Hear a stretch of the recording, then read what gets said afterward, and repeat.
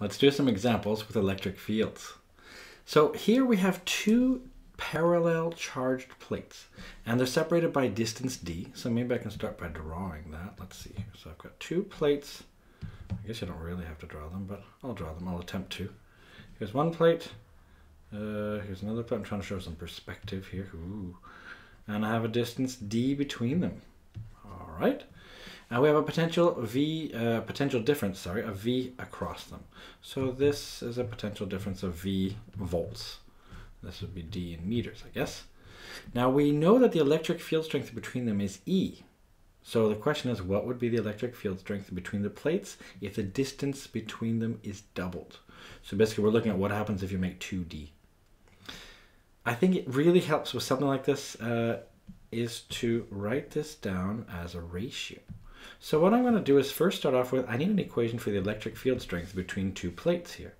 And you can go searching for your equations, but if you see on the right side of your data booklet, you can see that there's an equation that goes E equals minus, let's see here, delta VE over delta R. This is the equation I'm going to need.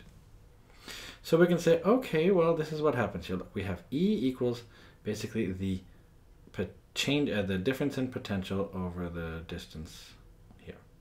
So in this case right here, I could just define it as V over D. You okay with that? See what I've done here? And the minus isn't so important. It all depends on if it's a positive or negative charge. So we could leave the minuses, but when we do a ratio, they're going to cancel out anyway. So this is what I have in general. What I always like to do is write a second one. Like this is my new one. What have I done here? Here I've changed things. I haven't changed my potential difference. That's the same. But the distance is doubled. So that means it's over 2D.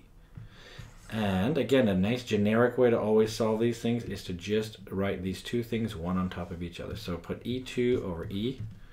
Well, that's going to be, let's see, the equation for E2 is V over 2D. The equation for E is just V over D. I know I'm doing it in painful detail, but that's just because some people like to see all the detailed steps. That way I don't skip any. But if you're going to divide a fraction by a fraction, then you have to multiply by the reciprocal. So in this case here, it'll be D over V. And good news, the V's will cancel out, the D's will cancel out. You'll end up with E2 equals, let's see, I have a 1 over 2 here. And I have my E here that I need to then bring up to the side. So it'll become E over 2. And this will be my answer. You see how easy that was? Easy, huh? And that's because what we were able to do here is just consider the effects then of changing the distance. If you're a little bit faster at doing this, you don't need to write down all these steps. A lot of people, once you know that you're changing things, you know that the things you're not changing will cancel out. So, when you get a little bit better at it, you don't have to do all these steps. But that's okay. I just wanted to show you every step just so I can do it. So you can say, so doubling the distance between the plates makes the electric field be half. That should actually make sense because it's directly proportional to V, and it's inversely proportional to D. So if I made D 2 times, then this obviously is half. So you could have seen it almost immediately just by looking at it. I just want to show you how to calculate it. Now comes actually a pretty easy one. What's the electric potential at a distance of 2.2 meters away from a point charge of this many nanocoulombs? You just got to watch out then. So here we're looking for electric potential. We need the equation then for electric potential. So I'm going to go look for one.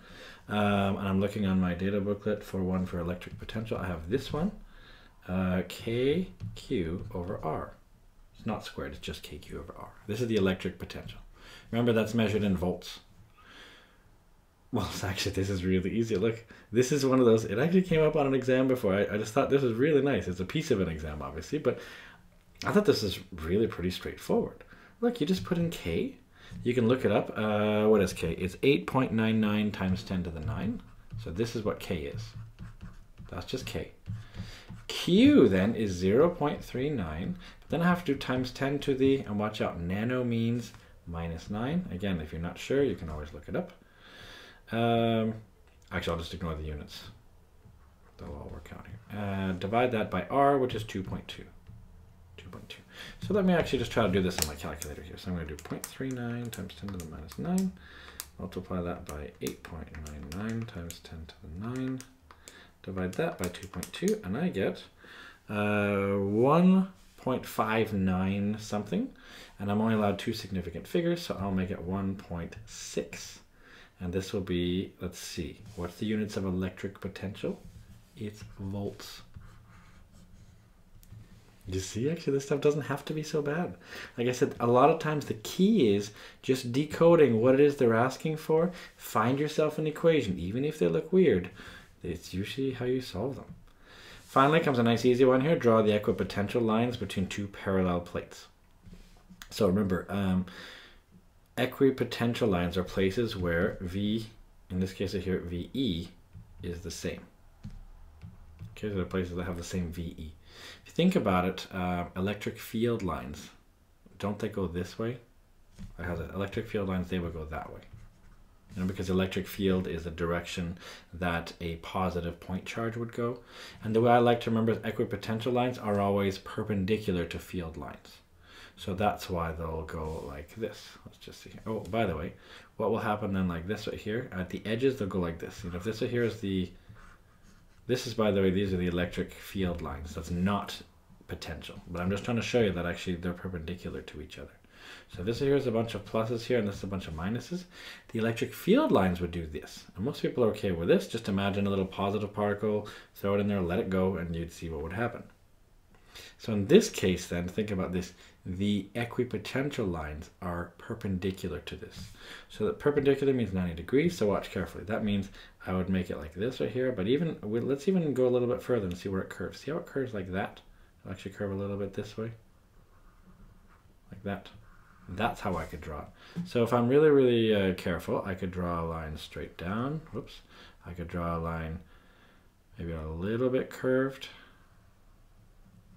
And I could draw another one that's a little bit curved. Whoops, I meant to not make it curve so much. I just kind of messed it up. I didn't make it look like it went down very much. This should be straight down, and after that it should curve just at the edge here. Just like that. So this should be parallel within the plates. They should just curve a little bit at the edges. That's it. These are places where the electric potential is the same. So I don't know what the value is. Maybe it's like 10. Then it'll be 10, 10, and 10. So these would be places where it's the same. Do you see how, sorry, this would be 10. Sorry, this might be 5. This might be 8 or something. I mean, they'll be different values, but these lines mean that everywhere on this line is where it's the same. So for example, let's just say I decided it was 10. That means here it's 10, here it's 10, here it's 10, here it's 10, here it's 10. Here might be a different value. It might not be 10. Maybe it's, I don't know, 2. Then here everywhere is 2, 2, 2, 2, 2, 2, 2, and so on. So, I mean, the numbers, well, you could always work out how they go because of the pluses and minuses. But I'm just saying these are places where it's all going to be the same. I hope that helps just to put it together, and you can see that they're actually not so bad at all, the kind of questions you get on the exams. They're not bad at all.